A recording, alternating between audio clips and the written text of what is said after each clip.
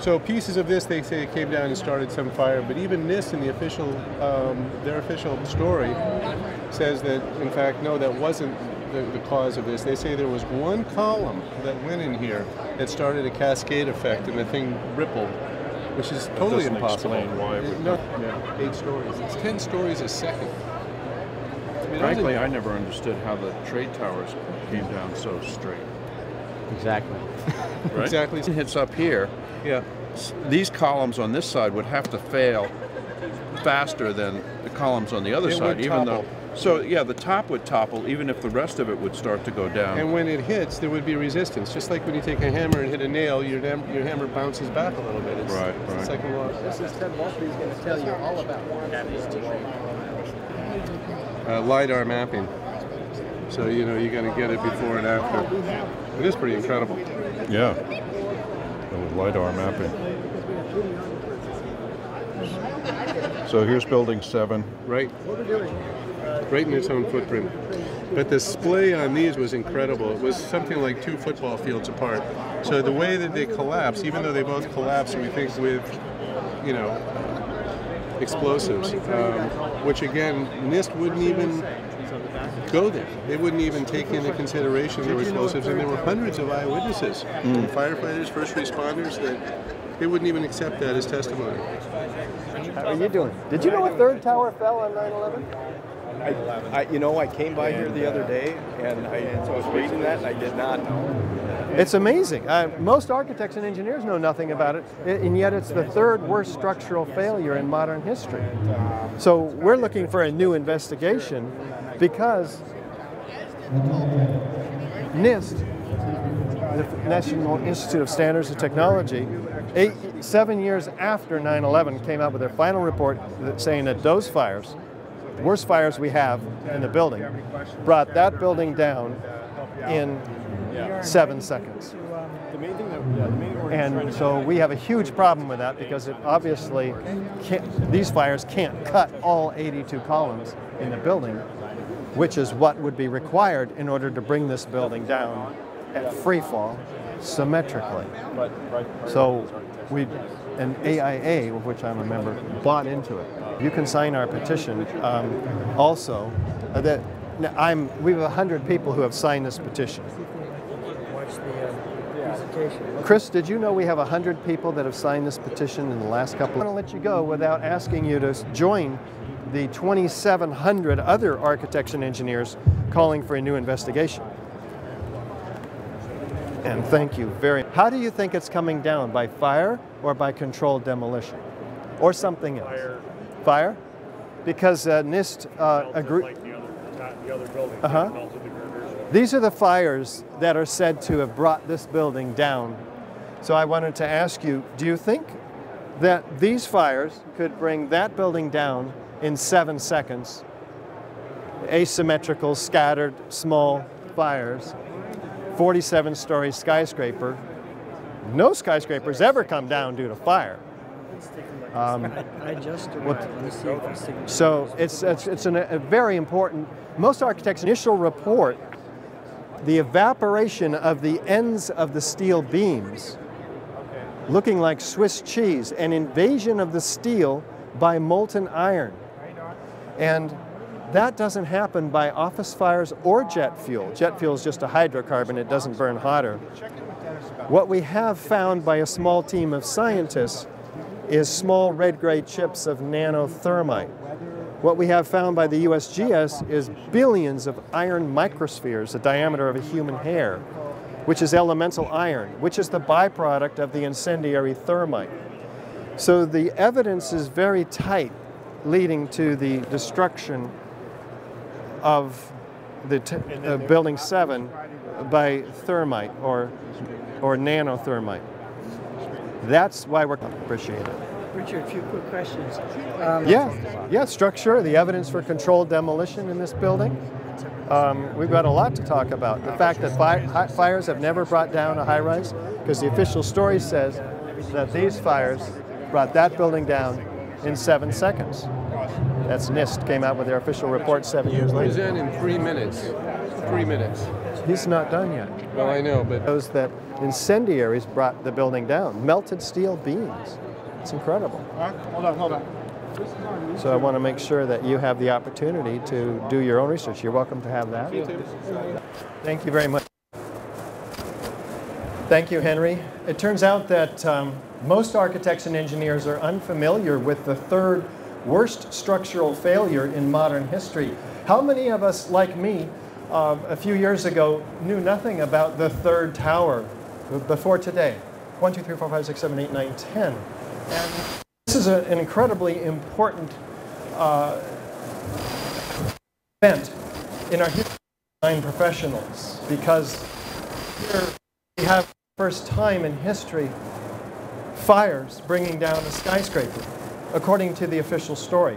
So that's what we're going to be looking at today, and your CEU credits will automatically be sent to you if you have scanned them. But we're going to become aware of this third worst structural failure, World Trade Center Building 7. We're going to understand and critique NIST's theory of normal office fires for the cause of this building's collapse. We'll learn about the history of high-rise fires as well, and evaluate the evidence for the explosive demolition, which is what many researchers have found as the cause of this building's collapse, so that you can determine for yourself what the cause is according to your own informed opinion. So we have a website. It's ae911truth.org. We're going to fly through this information this morning, and I encourage you to look deeper into the subject on the website. We'll be using the. We've had it for 100 years. We formulate a question, we do background research, we construct a hypothesis, our best guess as to what brought this building down, test it with experiments, analyze the results, draw conclusions, and report our findings in an open, transparent manner. So that's what we'll be using, and we'll be looking at NIST's use of the scientific method in their conclusions. So let's get started and apply this. How have high-rises come down? Well, certainly fire has never brought down a high-rise, but in a wood frame building, say, we have large gradual deformations. The building would fall over to the path of least resistance, not straight down through the greatest path. In the case of high-rise buildings, the thousands of tons of structural steel columns supporting the building. So there's only enough fuel in an office fire to burn 20 minutes in a given area.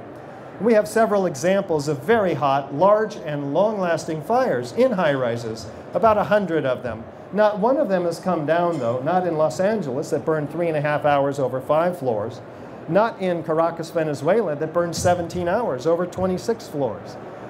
There are high-rises, or mid-rises in this case, that have come down. We don't have the structural elements dismembered one from another.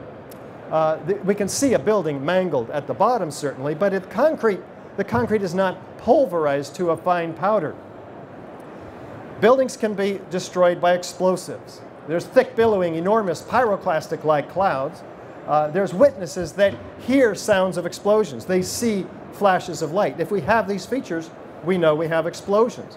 So this is very important for us as we start to look at the cause of other high-rises that have come down, where thousands of explosives are harnessed very carefully in an engineered preset sequence to bring high-rises like this down.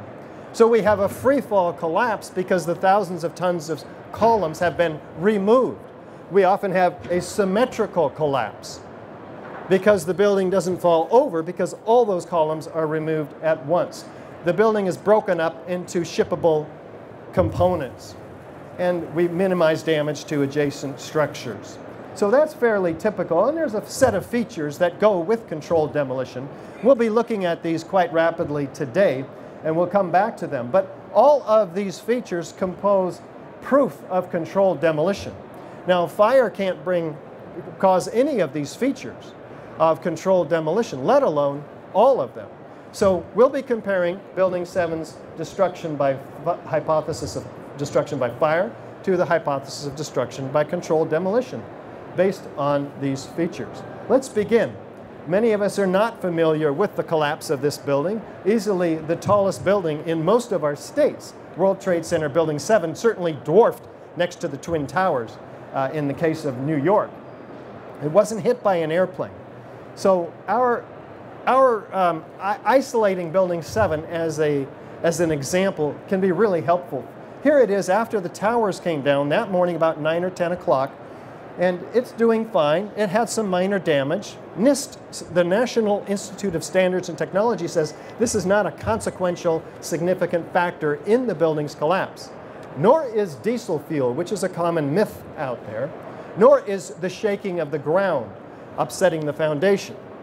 They cite normal office fires, which is in contradiction to the evidence that we're going to be looking at today of the explosive controlled demolition, beginning with, is there a sudden onset of destruction? Well, let's listen to Dan rather as he cites his theory on the spot as to how this building came down. The first look at World Trade Center Building 7 for some of us. John. We do need volume on, so if we could, Kate, if you find a volume control, that would be helpful. If you don't, let's find John. So certainly it's a sudden onset. Is there a symmetrical descent? Let's see. Let's take a closer look and take a look at the penthouse. The penthouse drops half a second prior to the overall building, indicating core column failure. All the core columns, 24 of them, at once, a half a second prior to the perimeter columns, which then go down all at once. So this is pretty extraordinary, but let's compare it to a controlled demolition. On the right, Building 7 on the left. Is there any similarity? Is there enough similarity to warrant an investigation into the possible use of explosives? But NIST did not do this. They came out with their report 7 years later, blaming normal office fires. They never seriously looked at the hypothesis of controlled demolition, even though it obviously looks exactly like one, and even though fire has never brought down a skyscraper, ever. And these are the fires we're talking about in this building. The worst fires that we have photographic or video evidence of. Those fires were burned out an hour before the collapse of this building on the floors where NIST says that they were. That NIST says the initiation of collapse was. The fires are active at 2:30 p.m., but burned out on the 12th and 13th floor, the floors where the initiation of collapse was said to have begun by thermal expansion. And column 79 is the area of critique for NIST where they cite their specific theory of thermal expansion causing these long span beams on the left, pushing this heavy girder on the right off of its seat on column 79, causing floor 13 to fall on 12, 12 on 10, 10 on 9, leaving that column unbraced for 9 floors, which then it buckled, causing the vertical failure all the way up to the roof, and then this failure traveled horizontally through the building, according to the official theory here, and then having gutted the inside of this building, then the outside comes down about 10 seconds later. Now, there's a number of reasons none of this can actually be true. First of all, the fireproofing on these beams would have protected them from expanding thermally. There's only enough fuel for 20 minutes of fire in this building. There are shear studs that would have bound the composite structure, the slab, to the beams underneath. And this girder had shear studs as well, which NIST actually denies, but that the shop drawings show. And we also have the requirement of having pushed this girder at least 7 inches in order to fall off of its seat. So NIST ignores the stiffeners that were placed at the flange to web connection or joint at the flange and web end of the flange and web at column 79. So they do that in order to suggest that it wouldn't have had to have pushed so far off. Even if that had all happened, we wouldn't have the 13th floor falling because there are 3 other girders firmly connecting into that same column, which would have supported that floor. But even if that would have happened, we wouldn't have had a pancaking collapse, because if we did and the entire interior of this building was gutted, we would see massive deformation on the perimeter exterior structure and breaking of granite panels and the windows. And we don't see that kind of massive damage. But even in their computer model, which they used to prove the hypothesis of destruction by fire, we can see that they have to set loose in their computer model 400 structural steel connections to failure every second in order to achieve anything like a free fall collapse that we're going to be looking at. And you can see it even begins to tip over. And they don't show us what happens after the first 2 seconds of collapse, because it does begin to tip over. So their computer model actually disproves their theory. But it does show massive deformation, which would have happened in any kind of a natural collapse. How do we bring a building straight down into its own footprint? We have to remove all 82 columns at once on at least 8 floors, because that's the period of the distance over which this building falls at free fall and symmetrically. Does fire have that level of precision? We don't think so. Fire's never brought down a skyscraper, as you've seen. How fast is the building coming down? We can see the downward momentum gaining every second. It fits the free fall curve perfectly. NIST originally denied that the building came down at free fall. They were embarrassed publicly by physicists, and they end up acknowledging this. It's as if 8 stories of this building were suddenly removed. That's how a building can fall that far at free fall. They do admit this, but they do not admit the implications. The building is completely dismembered. That is, its structural elements, one beam from a column. We had a 47-story moment-resisting steel frame structure reduced to a pile 4 stories tall, like a house of cards. That couldn't happen in a natural collapse. Remember, natural collapses, we see what's left over, a mangled building. The structure's partially intact, at least. We would have witnesses of explosions if there were. Well, we have many, many witnesses of explosions. Kevin McPadden's one. He says, it's like you wanted to grab onto something, like ba-boom! And that's what we would have if we had John here to turn up our volume. And you can see this, in fact, if you go to YouTube and Google Experts Speak Out, you'll see our landmark DVD. And in that DVD, you'll hear all of these witnesses of explosions, none of which appear in the official reports put out by NIST for World Trade Center 7. Barry Jennings was on his way back into the building because it had been evacuated after the planes hit the towers. Most of the buildings around the area were. So nobody theoretically died in the building. And this gentleman is talking about his experience of being blown around by explosions in the building, because he went back into the building after they were evacuated. So there were explosions going on during the afternoon. Explosions like witnessed by these first responders the afternoon of 9/11 near Building 7. So his reaction and the sound of this massive explosion is what we're hearing here. Do we have enormous pyroclastic clouds? Yes, we'll come back to that. But this is Building 5. If any of these buildings at World Trade Center site were going to fall due to fire, we'd expect it to be this one, which was fully engulfed in fire. Did it come down? No. Mid-rise, high-rise offices don't come down due to fire. And not even in China, where we have the 44-story Mandarin Hotel completely engulfed, floor to ceiling. Did it come down? Nope. Here's before on the left, after on the right, slightly toasted around the edges, put back into use. The reason, fireproofing mainly, and even without fireproofing, tests have shown that steel frame buildings, the steel will soften and sag, but it will not fail. The connections typically do not fail in these tests. Yet these small fires brought this building down symmetrically in 7 seconds due to Due to what? We'll be looking at that, but like a house of cards. So even the FEMA report, which initially we had in 2002, had $600,000 of funding, and then the NIST report threw all of that out, and very important documentation, which we're going to be looking at, and the NIST report came in and took over the investigation. But FEMA documented the specifics of the fire in World Trade Center 7 and how they caused the building to collapse remain unknown.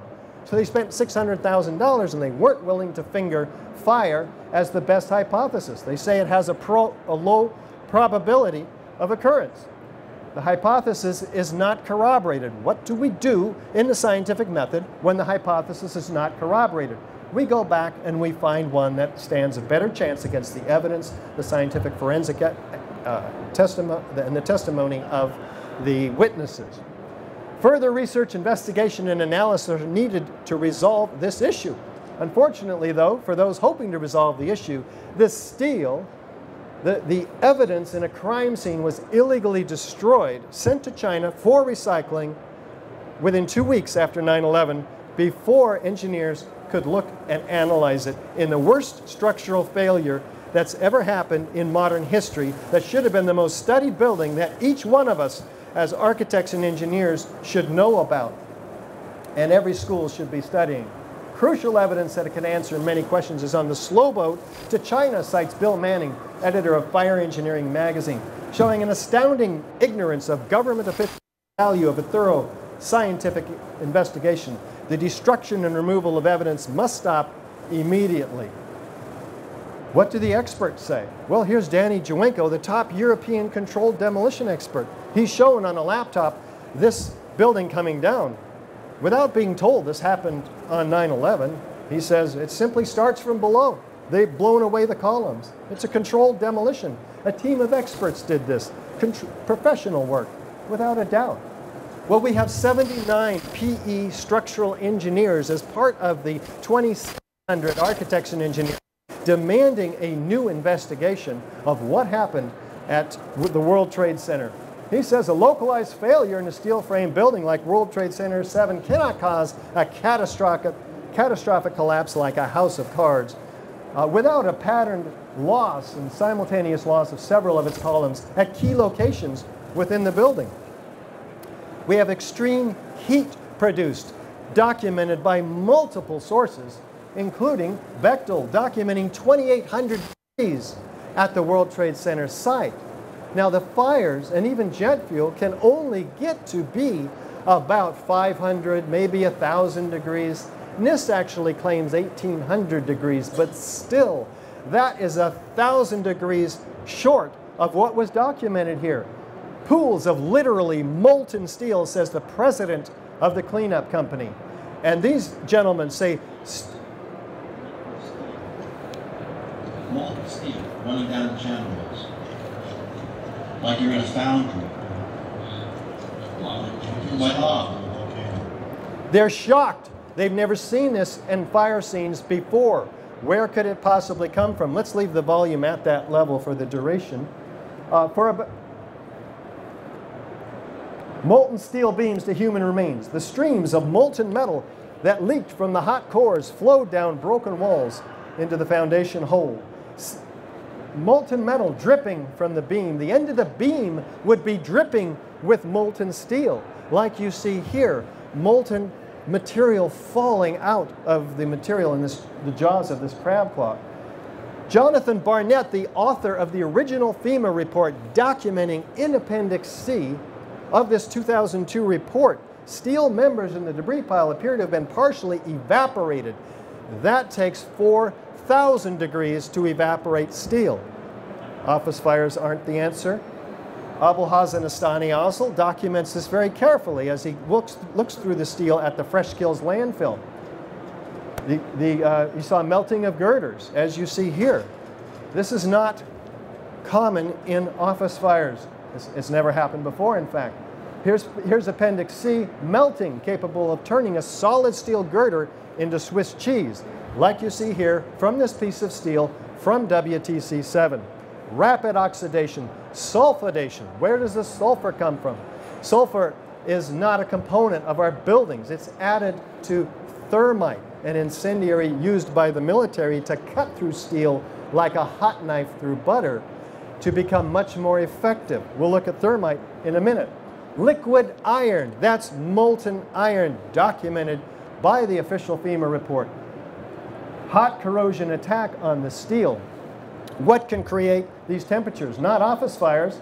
Structural steel melts at 2,750 degrees Fahrenheit. Thermite is a possibility. Let's look at it. It creates temperatures exceeding 4,000 degrees and produces the temperatures associated that you see here from this molten iron or steel falling out of the crab claw. Is there chemical evidence, though, well, in the World Trade Center aftermath of thermite? And what is thermite anyway? An incendiary used by the military, thermite is a compound of iron oxide and aluminum, which when ignited sustains an extreme heat reaction, creating molten iron. In just 2 seconds, thermite can reach temperatures over 4,500 degrees Fahrenheit, quite enough to liquefy steel. You take 10 pictures ranging from that side to that side with a close-up of me with the screen in the background with various slides. I've taken about 30 We pictures. need close-ups with just me and the screen. Okay. From here, here, here. The New York Times called this the deepest mystery of all. Sulfur slightly lowers the melting point of iron, and iron oxide and iron sulfide had formed on the surface of the structural steel. Sulfur used with thermite is called thermate, producing even faster results. Fascinating. We have a source for the molten iron. We have a source for the sulfur. We have a source for the massive heat, none of which can be explained by the account of the official story produced by NIST. In fact, they acknowledged they never looked for explosives or incendiaries. After claiming that they didn't find them, they acknowledge in writing that they never looked for them. And they still refuse to do so. But other scientists did. In fact, in the back...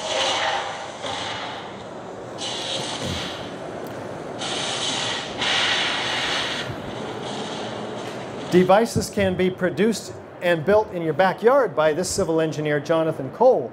In fact, there were devices that are cutter charges that are patented prior to 9/11 that use thermite and issue it in hundreds of milliseconds, cutting through structural steel.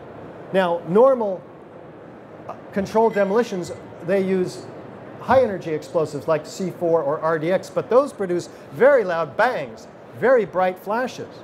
So this material, which was apparently used at the World Trade Center, Building 7, they may not have wanted those particular audio and visual signatures. So what else was found by the USGS, by R.J. Lee, an environmental consulting firm, in the World Trade Center dust, which is 30% concrete, massive amounts of pulverized concrete. R.J. Lee finds small iron microspheres, molten iron, previously molten iron, the diameter of a human hair, billions of them, in all the World Trade Center dust. And the chemical constituent of this is fascinating. It is indeed elemental iron, so it's not melted steel. It's a signature component. It's so ubiquitous in all the World Trade Center dust. It's not even World Trade Center dust unless it has this component. So, they don't explain it though. They have no explanation as to where they came from. But, as we noted, iron is the byproduct of thermite. So if you had molten iron laced throughout the columns and beams in the building and under explosive conditions, liquid forms itself, it aerosolizes, and then forms itself into a sphere. And under pressure, they get that small, the diameter of human hair. So the chemical analysis shows iron and other components typical in controlled experiments like this, where thermite is set off, and you see in slow motion thousands and thousands, just in this small sample experiment, of liquid molten iron microspheres that cool, and they form and they fall with all the dust, which is the only rational explanation for the iron microspheres and for the toasting of the tops of these cars in the surrounding area, for which there's no other rational example or explanation. But what else is found in the World Trade Center dust by a small team of scientists led by Niels Harrit in Copenhagen? 4 independently collected samples, like this one across the street from the South Tower in Jeanette McKinley's apartment. The same red-gray chips, very curious, very small, multi-layered. The red side is fascinating. They zoom into it with an electron microscope and find, well, first of all, the chemical analysis, oxygen, aluminum, iron, silica, aluminum and iron being the major components of thermite.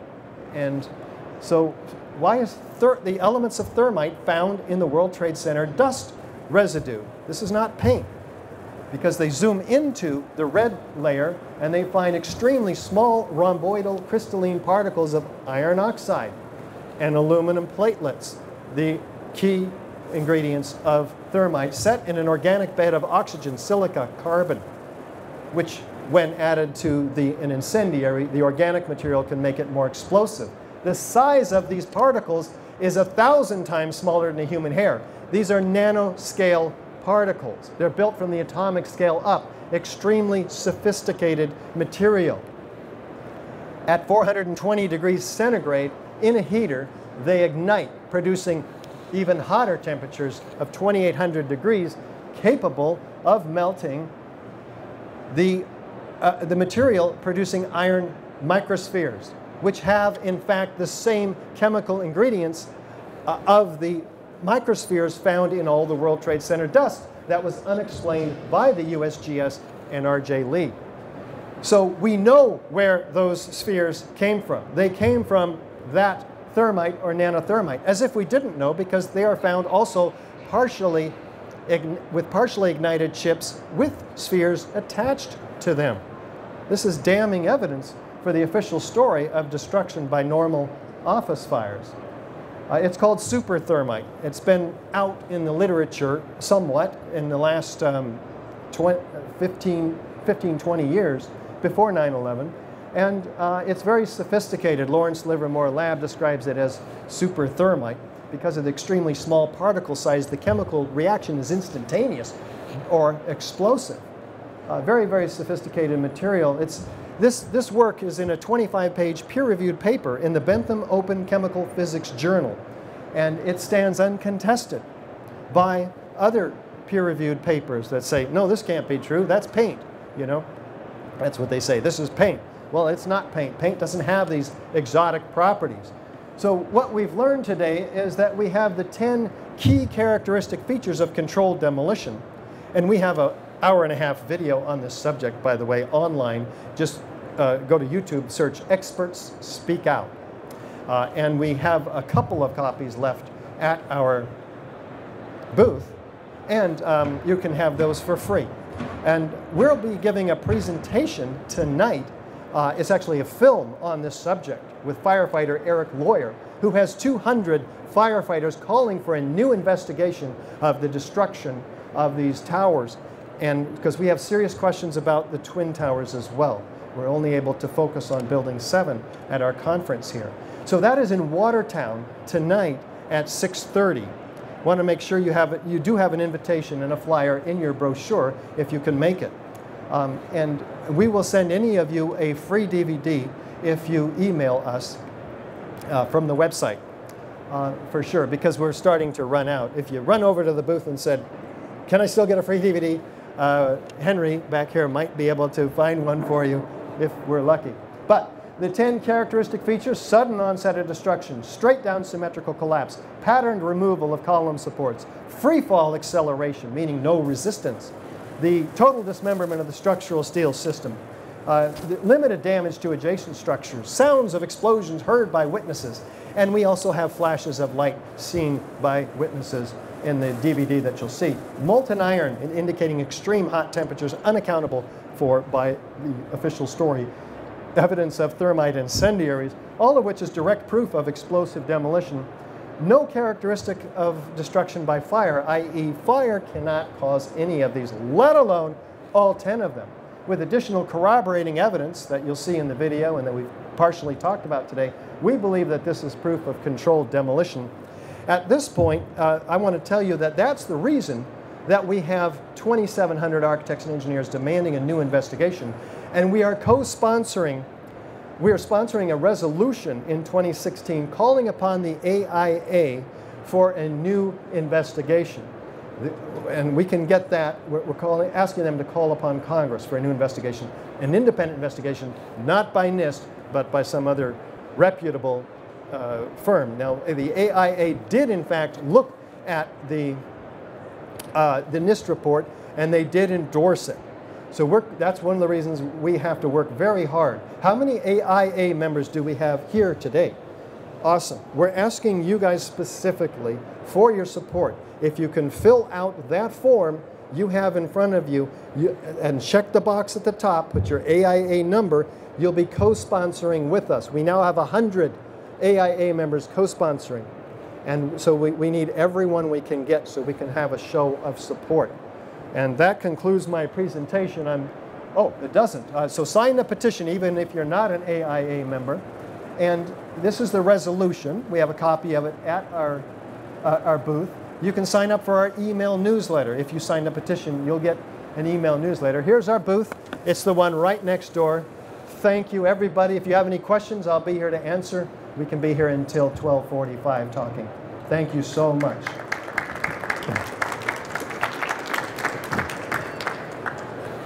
Charter that said, explain the destruction of these towers by fire. Anybody see a problem with that charter? It's not an open-minded, how did these buildings come down? Explain it by fire. So they did their job. They explained it as best they could by fire. Now, Michael Newman is their public spokesperson at NIST in Baltimore. And you can talk to him. He'll actually answer questions. Did I answer your question, though? Indirectly, I think you're saying that nobody answered your points. Nobody's answered how a building can fall at free fall due to fire. We've made the case for destruction by sources other than fire. We've made the case for destruction by sources other than fire. So, what I'm wondering is, what group or individual has looked at your presentation and point by point Right. refuted or rebutted your points? What group or individual has taken our information point by point and attempted to refute it? There are what we call debunkers, people who believe the official story, who have looked at our information, and we've debated one of their top people. His name is Chris Moore, M-O-H-R. He's in Denver, Colorado. On our website, AE 911 Truth, you can see a point-by-point, counterpoint and point debate. It's a fascinating study. But NIST has not taken these point by point. There has been some hand-waving, like, oh, that's just paint. Well, you saw very exotic properties that are not paint. They have saying, oh, well, we explained that it came down due to normal office fires in thermal expansion, but they don't explain how it could have come down at free fall, and nor why their computer models are diametrically opposed to the collapse process that we see in the videos. So NIST has not done that. We would expect and want them to do that. We've invited them into discussion. They will not talk to us. We've showed up at their door. We've given them our DVDs, our petition when we had 1,000 architects and engineers. And every year, well, every time we get to 1,000, we go to Congress. We give them our DVD. We give them our petition. And when we had 1,000, when we had 2,000, and we're coming up on 3,000. We'll do the same thing. Yes? Do you have any thoughts about whether it was something that was stored there or whether it was intentionally set or Yeah, great question. The implications of the thorough, largest controlled demolition in history are that it would take months and dozens of operatives access to the building to place these explosives after engineering them. This is a obviously a very thorough event that would have to have the cooperation of security. So we certainly want an investigation of the security company, which is Stratacom or Securisec, which went out of business after 9/11, and under whose noses all this would happen. We don't think that Al-Qaeda could have gotten access to this building or the Twin Towers, very highly secure buildings. And in this case, the IRS, the CIA, the Department of Defense, Giuliani's Office of Emergency Management, which was designed to handle any emergency in the city that could possibly happen, was on the 23rd floor of this building. So it appears to be some sort of an inside operation. We don't have theories about how that works. We're focused on the scientific forensic evidence at the crime scene, and we're asking criminal investigators to come forth and do something with it. It's very difficult, though, to get the attention of authorities in the judicial, executive, or legislative branches of our government. Did you want to follow up? To make it fall that way, would the material have to have been placed like it would be in a building that was potentially being brought down or demolition at particular spaces, the proper places, or could it be at one side of the building stored there for some? No, that's a great question, because we see the building fall symmetrically, which means the column on this side of the building was taken out at precisely the same instant as the column on the other side of the building, and all the rest of the columns, except for the core columns, which must have been taken out a half a second prior, because we see the penthouse drop, which is supported by those core columns, a half a second prior. You couldn't have one bomb on one side bringing a building down symmetrically. It would fall over towards its damaged side, yeah. Yes, sir. I heard from firefighters that World Trade Center, first building, allow... Sorry, I heard firefighters and World Trade Center. That's all I heard. Codes had an exception that allowed concrete fireproofing around the columns.